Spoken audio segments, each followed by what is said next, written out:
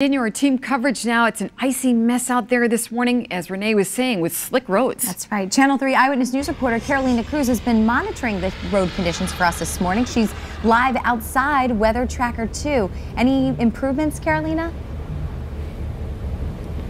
So much more improvement than what we've seen since earlier this morning when we started around 4. Now we're starting to see more flurries that's coming down, and also as traffic is picking up here, we're starting to see a lot more blacktop and less white covering the road. And a big part of this improvement is that we've seen a lot of crews out here. They've been plowing. The plows have been out in full force, and we have seen that there has been some traffic delays, especially when we were on the highway, as you know, they had that lineup of snow plows that were clearing out the highway. But be sure to give yourself a little bit extra time this morning, even though it is a holiday and we should be seeing a little less traffic on the roads this morning.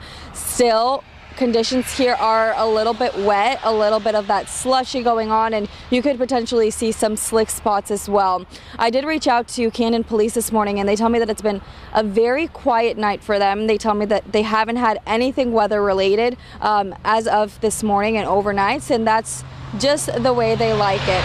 We're going to hop back into Weather Tracker 2 coming up in our next half hour and bring you the road conditions from there. But for now, reporting in Canton outside Weather Tracker 2, I'm Carolina Cruz, Channel 3 Eyewitness News.